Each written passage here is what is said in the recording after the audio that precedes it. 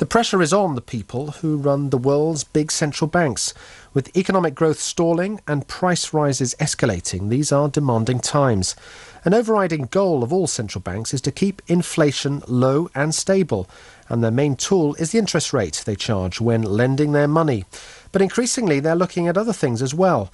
The head of America's central bank, Ben Bernanke, is looking at whether it should also target markets which get overexcited and create bubbles, the latest being the housing market in the US and the dot-com bubble before that.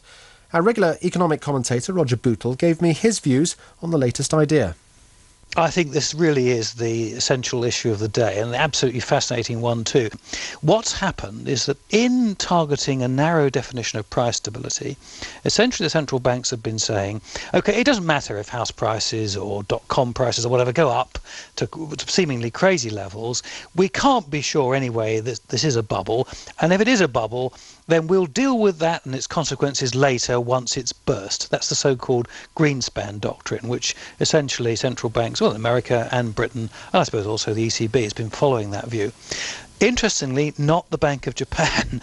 And the reason why not, of course, is that the Bank of Japan had the experience of the ghastly bust after the bubble of the late 80s moving into the early 1990s. Now, Bernanke has looked at what's happened in the States recently with regard to the credit crunch and the subprime problems and so on, and obviously thought to himself, well, hold on, at the very least, we need to re-examine this doctrine. Maybe the consequences of just letting the bubbles burst and clearing up the mess afterwards are so ghastly that we've got to go back to basics and reconsider policy. And the idea is that if they see a bubble developing, let's take the housing market as an example, then they ratchet up interest rates as fast as they can to try and burst it.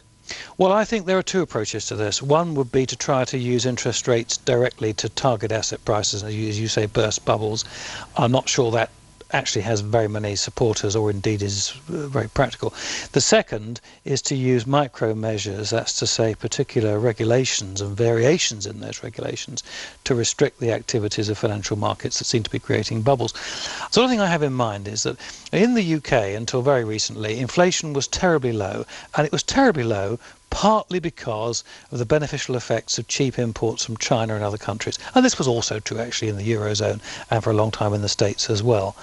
Now, because inflation was low, central banks felt able to operate with very, very low interest rates. And those very low interest rates undoubtedly helped to push forward this extraordinary bubble we had in property prices. Now, if you've been following this alternative approach that I would favour, what instead the central banks would have done is said to themselves, look, this low inflation may be very temporary. We're not going to cut interest rates all the way necessary to keep inflation at the target rate. We'll allow inflation to undershoot the target, and we'll set interest rates in a way and in a direction at a level which is going to be unhelpful to the developing asset bubble. Now, that might not have actually stopped the bubble completely, but boy, it would certainly have moderated it. Instead, we had a level of interest rates that was surely much too low.